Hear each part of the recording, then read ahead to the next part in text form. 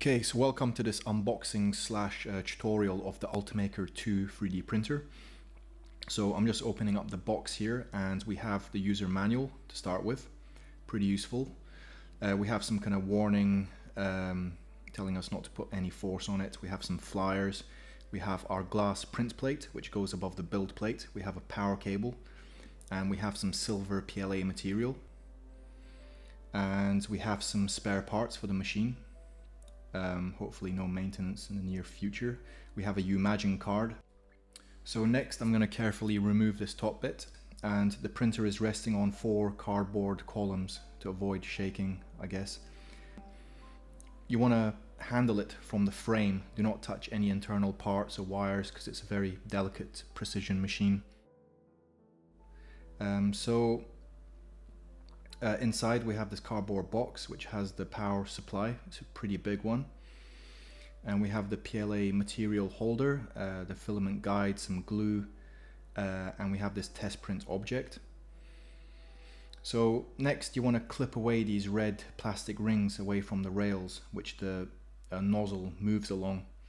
So it kind of moves along like the X and Z axis, and then the build plate moves down along Y, and that's how the printing works basically.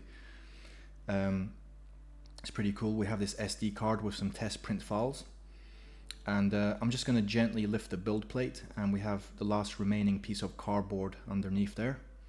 Just want to remove that, and we have our glass print plate which I'm going to slot into the back, but first we have to open these latches at the front, these metal latches, and they're very sharp, so just be careful.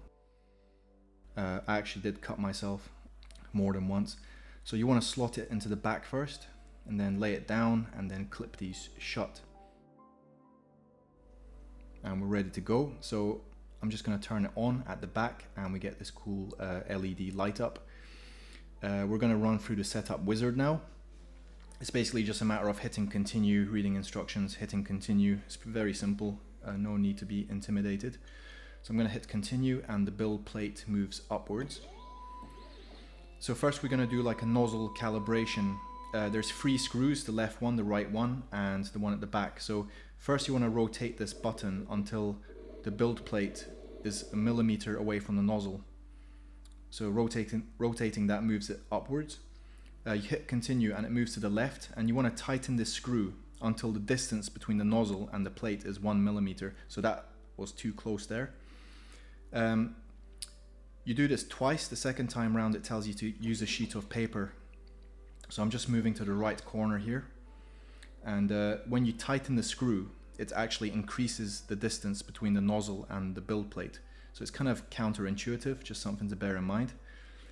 And yeah, you do this twice. The first time you just kind of gauge it by looking at it, and then the second time it tells you to use a sheet of paper.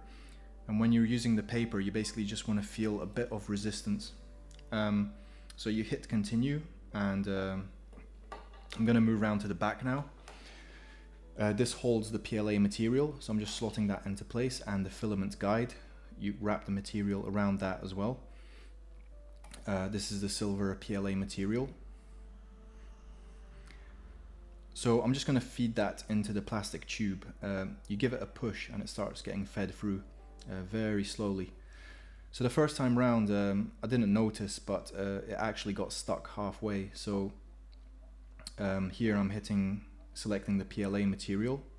I hit continue, and basically what I didn't realize is I chose one of the print files from the SD card, and the material hadn't even reached the nozzle yet. You'll know because the material starts literally melting, dripping out the nozzle. So here we can see like an empty print. So there's a way to fix that. As you can see, the material is stuck halfway there. So I went to maintenance, advanced, and then I chose the move material option. And when you click that, you can then rotate the button to kind of push it through. So anyway, finally got set up, and this was my first test print, the tetra wire file that comes with the SD card. So I was glad to see that printing, and this is my first print. It was kind of underwhelming. So I chose one of my own 3D models, which I made in Cinema 4D. I just made like a quick base for it. just to kind of keep it stuck to the ground. Loaded it into Cura, and then you just basically literally print it to the SD card. You hit print and it saves it to the SD card. You pop the SD card back into the printer, and then you just literally choose print, and it should be at the bottom of the list after all the default print files. So this is a time-lapse video, and I chose the fast setting, which is actually the worst quality setting, but I just wanted to see if it was working basically. So I basically had some overhang issues. As you can see around the neck, the plastic's literally drooping due to gravity, because it's literally printing in midair basically. So next time around I tried the high quality setting. This object, this one on the left, is high quality. Even though it's smaller, you'll notice that it has a lot more detail in it. So I was quite satisfied with that. So yeah, I hope you enjoyed this quick introduction tutorial, unboxing, and thanks for watching.